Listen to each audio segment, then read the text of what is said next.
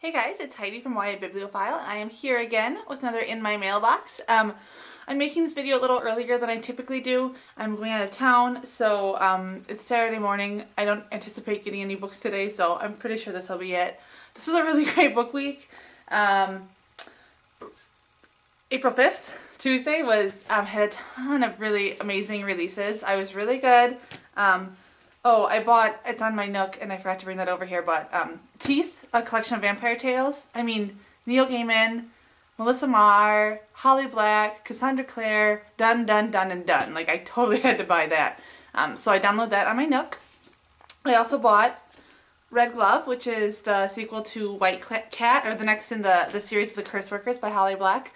White Cat was my favorite of last year. I was able to read this. I got a copy from Galley Grab from Simon & Schuster, but I obviously had to have a hardcover. I adore these books. If you've never read anything by Holly Black, you're really missing out. I highly, highly, highly recommend reading Red Glove.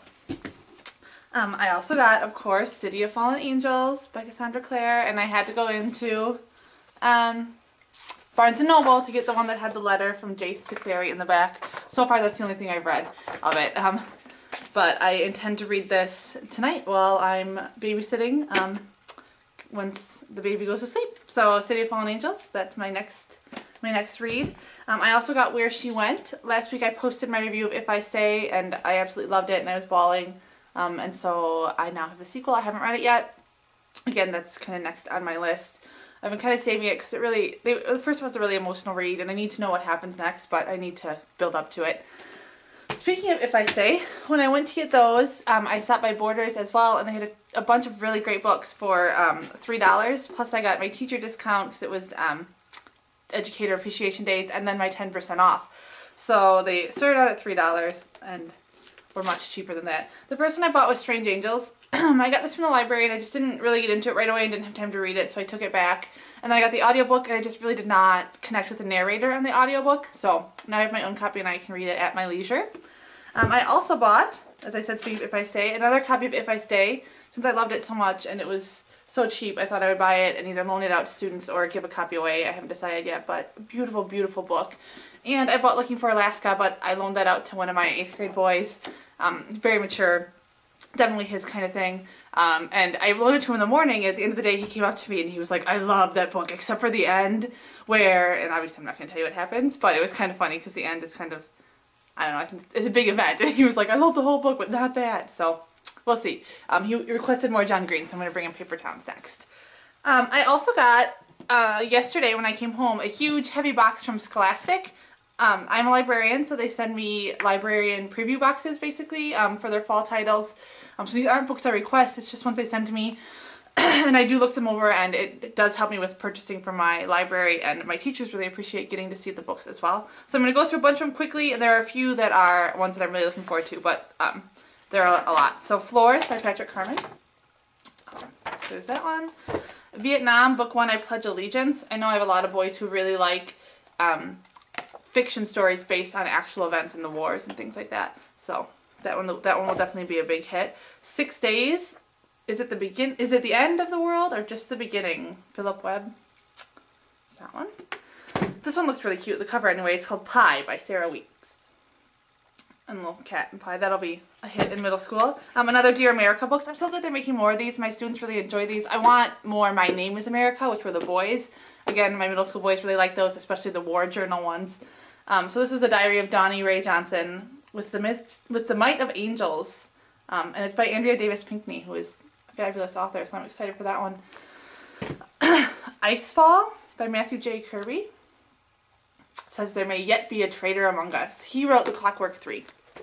Circle of Secrets by Kimberly Griffiths Little. I like this cover too. It looks kind of neat.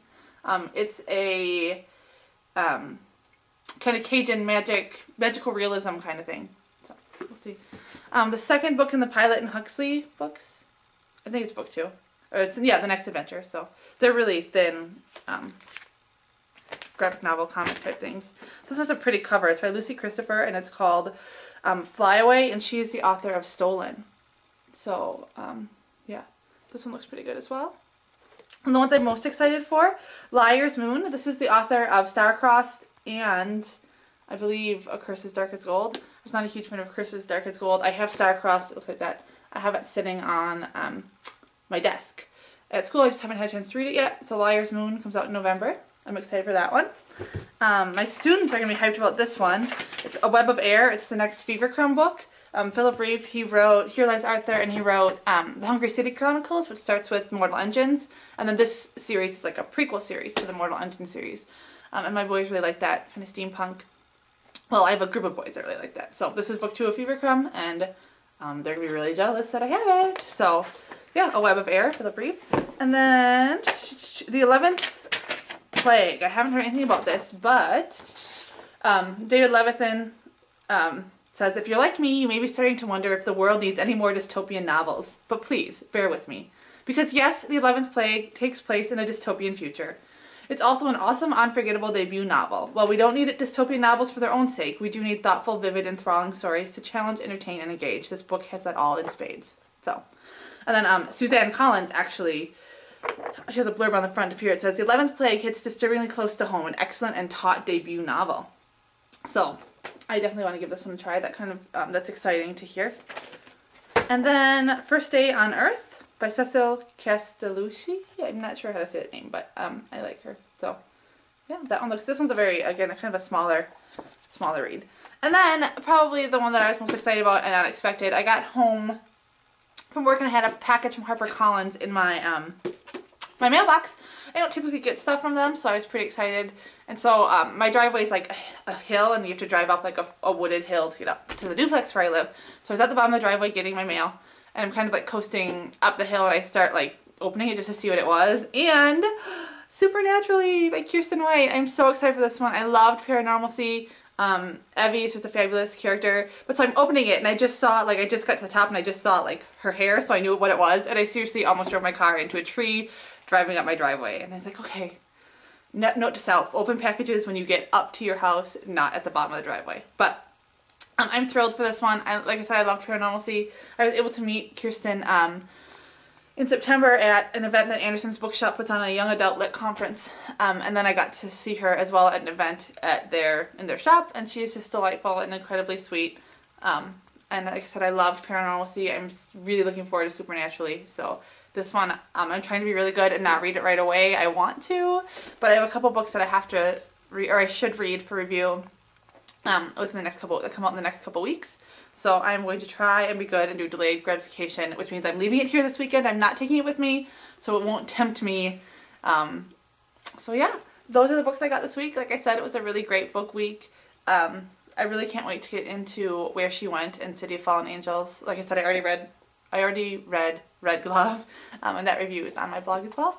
I hope you have a great week, and I'm pretty excited about these upcoming books. What books have you guys gotten? What books are you excited about? What releases are you looking forward to? It's been a pretty awesome year so far as book releases. Bye!